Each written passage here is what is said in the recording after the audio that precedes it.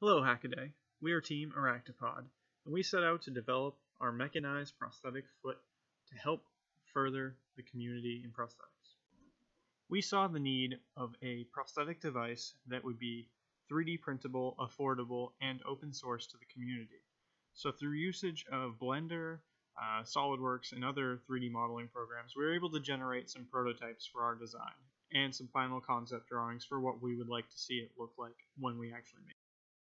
Alright, and here's actually a video of one of our 3D printers printing the base of the prosthetic foot.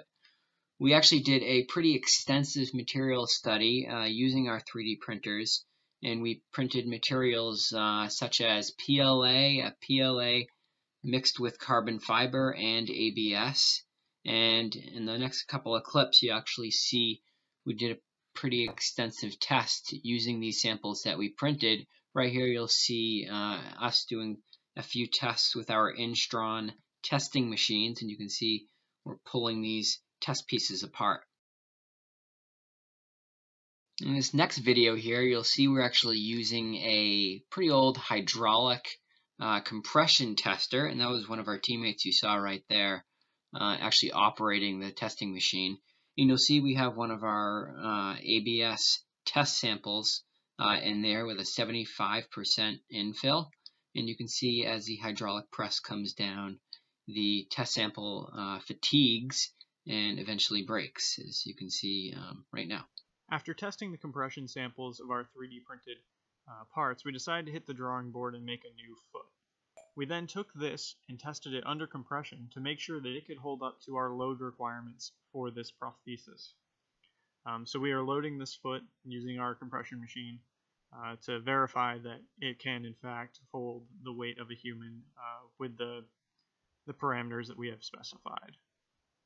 Naturally, the next step in developing a prosthetic foot is balance and control. Here you can see we developed a balancing algorithm using the Arduino hardware platform, as well as using 3D printing as a prototyping source.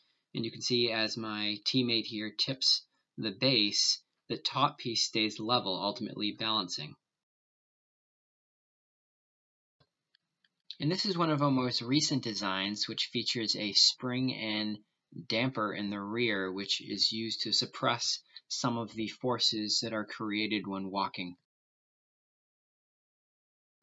Now to bring this project together, we combined our microcontroller systems with our hydraulics on the structural frame that we had designed and proven would work to develop a benchtop prototype to show the proof of ambulation for our prosthetic limb. Going forward with this project, we'd like to combine the hydraulics and electronics systems into a smaller package, along with increasing the robustness of the structure itself. And in doing so, will allow the user to 3D print this foot in their very own home and walk around on it.